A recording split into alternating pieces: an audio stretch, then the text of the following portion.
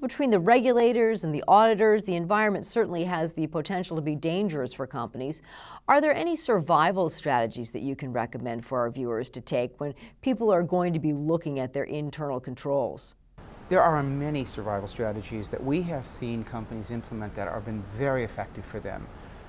One of the most important ones is to create a single source of truth for both the risks that you're trying to address, the assessments of those risks, the controls in place to deal with those risks, and the effectiveness and the evidence related to those controls. And here's why that's so important.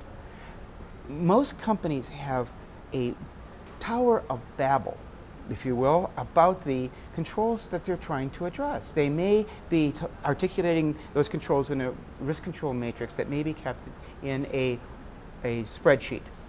And those spreadsheets may be scattered around their organizations, and they don't have any way to aggregate the risks and the controls related to those in any way to assess whether or not they are being consistent across the organization or consistent across time.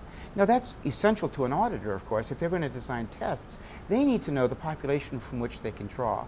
So when companies complain that an auditor is testing now 8 or 9 of their units, when before they were happy with testing 3 or 4, why are they now demanding so much more evidence and so many more examples to demonstrate that they're being consistent? And the answer is simply, most companies can't demonstrate to their own satisfaction, let alone to the auditor's satisfaction, that they are being consistent across their organizations, or that they're being consistent in their processes around time. Well, one of the things, Becky, I think companies could spend a little more time focusing on is the process that takes place when the control is operating.